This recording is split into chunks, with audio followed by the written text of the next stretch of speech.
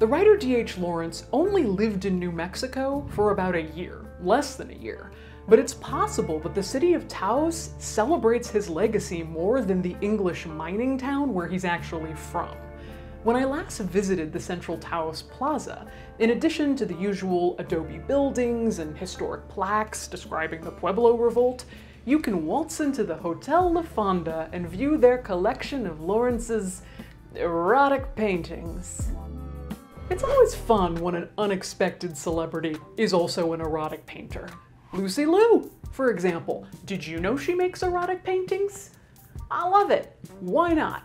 There are 9 of Lawrence's oil paintings at the hotel, paintings that began from canvases provided by Maria Huxley, wife of Aldous Huxley of Brave New World fame. Considering Lawrence's most famous novel, Lady Chatterley's Lover, was brought to trial on obscenity charges, you'd expect the erotic paintings to be full of naughty smut.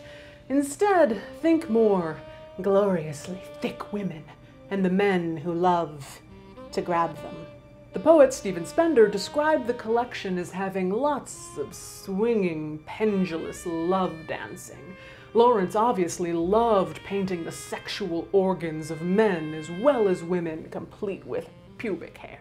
The paintings were exhibited in a London gallery in the late 1920s, but the police barreled in and literally pulled them off the walls, describing them as gross, coarse, hideous. The collection of erotic paintings ended up in Taos, New Mexico because Lawrence himself ended up in Taos. Driving deep into the Green Mountains outside the city, you can visit the Lawrence cabin, as well as the small white chapel that houses Lawrence's remains. Here's where I shall describe how I walked up to that chapel and pulled open the door, and what actually happened is that the ranch, which is now owned by the University of New Mexico, was closed to the public for an undisclosed reason, and we were chased by some workers off the property. Rightly so. Well, fine. See if I care. D.H. Lawrence's remains probably aren't there anyway. Foreshadowing. But I'm getting ahead of myself. D.H. Lawrence, the D.H. is for David Herbert, or Bert to his family, was born in a mining village outside of Nottingham, England in 1885. He was the son of a miner and a lace factory worker, but young Lawrence himself wasn't much of a manual labor kind of guy. He grew up sickly, uninterested in sports, and uninterested in becoming a miner, all traits that made him very unpopular with other boys his age. Hey bros, y'all like poetry? Tennyson? Browning? Any takers? He tried to work in a factory when he was 16, but came down with pneumonia and had to be nursed back to health by his mother. This detail will become important, but Lawrence and his mother had a bizarre and overly dependent relationship. "We have loved each other," he wrote, "almost with a husband and wife love." That almost is doing a lot of work there, D.H. Lawrence's greatest desire was to escape the mines and his hard labor background. He didn't want to be a miner like his father, who was a rough around the edges alcoholic. Quote, "I was born hating my father." He thought his mother married far beneath her, which by the class standards of the time she had.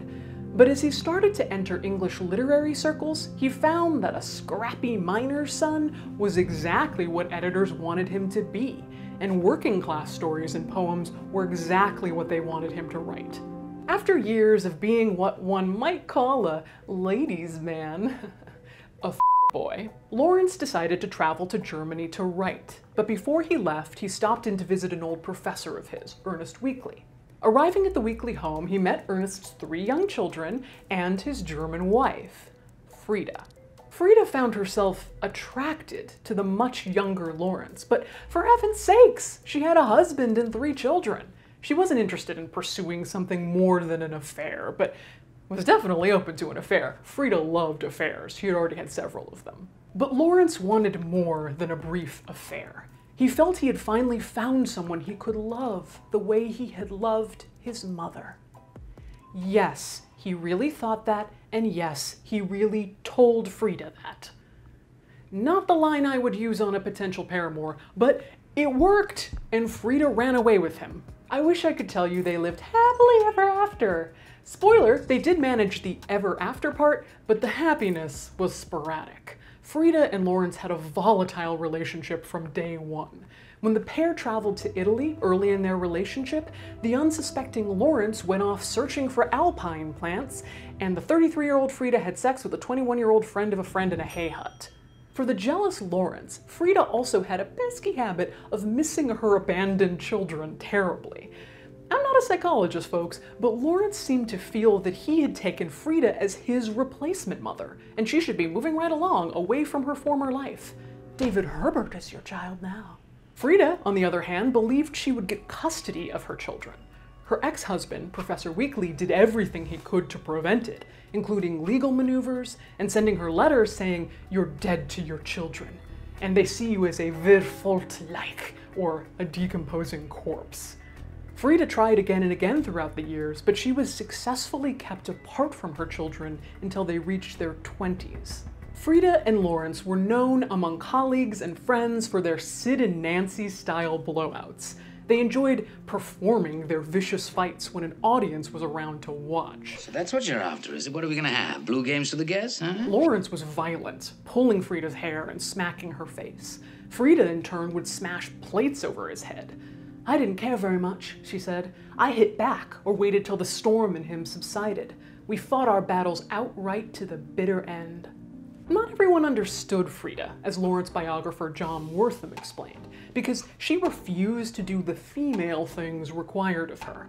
She had an aristocratic contempt for the bourgeois world. She did very little housework, she sat with her legs apart, she smoked, she said what she thought, and she expected to be waited on. I can't help it, folks. I kinda like Frida. She's a problematic babe. By his mid-30s, Lawrence still didn't have the kind of success he wanted as a writer. He felt English literary society never understood his work. The Lawrences lived by meager book earnings and moving between various cottages and properties owned by friends. Then, a letter arrived. It was from a wealthy woman named Mabel Dodge of Taos, New Mexico. She was a patron of the arts who wanted Lawrence to come and write about the soul of New Mexico, and she would give him a house to do so. A white woman, she was shortly to be married to Tony Lujan, a Native American man and her fourth husband. Lawrence and Frida arrived in Taos in 1922, but Mabel Lujan was to prove a needy patron. She lived a mere 200 yards away and wanted Lawrence's conversation, gratitude, and willing performance as a brilliant foreign writer for all her friends. Lawrence felt like a kept man and wrote, in a not well-concealed dig at Mabel, "White Americans do try hard to intellectualize themselves, especially white women Americans." DH, uncalled for. He also felt a deep connection to Mabel, but also fantasized about murdering her with a knife. Mabel Lujan saw Frida Lawrence as an enemy and competition for DH's affection. Both women wanted to be Lawrence's spiritual muse, and he did use both women as characters in his fiction. Mabel even said that it was high time for Lawrence to have a new mother for his books. Oh good, more mommy issues for David Herbert. Lawrence and Frida had to get out from under Mabel, so they moved 18 miles away to the remote and rugged ranch owned by her son. They named it Kiowa Ranch, after the Pueblo tribe's name for the land. "Basta, we are still friends with Mabel," Lawrence would say, "but do not take this snake to our bosom." The Lawrences would return to America to live in Taos, but for the moment the couple had to return to Europe. While living in Italy, Frida fell in love with the husband of their landlady.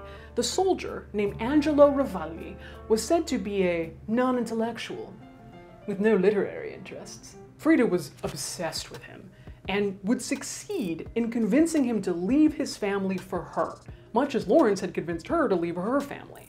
Angelo and Frida's affair would last until Lawrence's death. After the release of Lady Chatterley's Lover, Lawrence finally had some financial success for the first time in his life. Unfortunately, this was exactly when his health began to fail. After years of suffering from tuberculosis, he said he felt like there was always a demon in his chest. Yet he refused to go live at a sanatorium. He visited the Huxleys in Paris, and they were shocked how terribly sick he was, and how he refused to admit it or seek any help. He finally agreed to enter a sanatorium in the mountains of Vence, France. Lawrence died in 1930 at age 44. So ravaged by disease, he weighed just 85 pounds. Frida, the Huxleys, and a few other friends gathered in Vence. "We buried him," wrote Frida. "Very simply, like a bird, we put him away." 5 years have passed since Lawrence's death. Frida still lived at the ranch in Taos with, you guessed it, the Italian soldier Angelo. Frida decided it was time to have Lawrence exhumed from his grave in France, cremated, and brought back to America. So she tasks Angelo with two things. One, building an elegant white chapel on the ranch to house the remains, and two, go do the whole thing. Go to France, have him exhumed, transferred, cremated, and carry him back to the US. It takes time and planning, but it happens. Angelo arrived back in New Mexico with D.H. Lawrence's ashes in an urn, and Frida greeted him at the train station. She even noticed how impacted he still was by the death, quiet and withdrawn. The couple promptly forgot Lawrence's urn at the train station, but fortunately were able to retrieve it and bring it home to the ranch. Frida's vision was to stage a second memorial ceremony at sunset. There would be native drumming, and the urn would be placed into the chapel. But the local Native Americans she wanted to drum never showed, because Mabel Lujan, remember her, had told them there was a curse on the ashes. Frida also learned that Mabel had been plotting to steal the ashes and scatter them through the ranch, because she believed scattering was the freedom that Lawrence would have wanted at home in nature in his utopia. And perhaps Mabel was correct, and Lawrence would have wanted that, but Frida was not about to let Mabel get final control over the remains. Oh, no. So Frida orders Angelo to remove the cremated remains from the urn, mix them in with concrete and sand, and construct a large, solid ash and concrete altar inside the chapel. Lawrence is not going anywhere, Mabel. Angelo completes the altar, and the ranch and the chapel were donated by Frida to the University of New Mexico in 1955. They still stand today. And that's the wild story of the remains of... Come on. That's not the end of the story. In 1980, a journalist received a strange letter from a relative of Aldous and Maria Huxley. This man, Baron Prosper de Hauteville, apologized for not coming forward with this story earlier, but, quote, "As a matter of fact, I am a lazy man. That's all." Relatable.